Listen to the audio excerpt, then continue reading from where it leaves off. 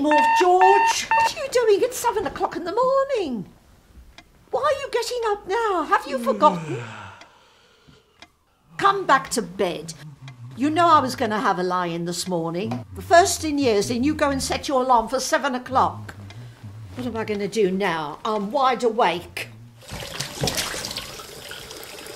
And don't be in there all day. I've got to use the loo. The one downstairs doesn't flush properly. Never has done.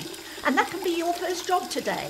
Betty's husband at number 52, he's retired, and she says he's become very handy at fixing things.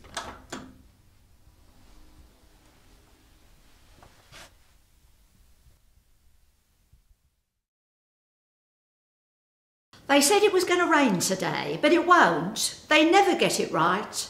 Pretty girls with tiny waists, that's what they are. You never see a fat one on the telly talking about the weather, do you? Auntie Maisie knew when it was going to rain. It was her knees. They swell up like golf balls. And I don't know why you're looking at that phone. No one's going to call you at this hour.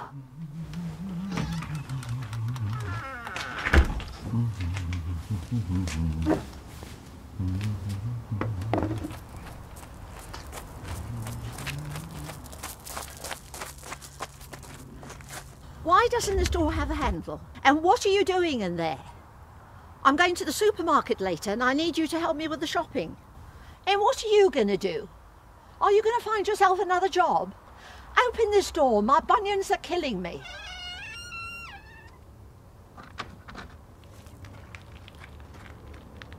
Sit down.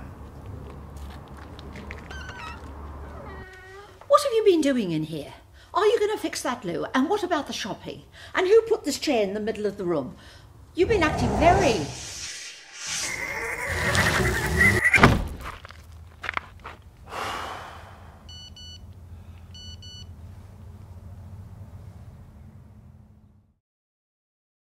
Hello, emergency services.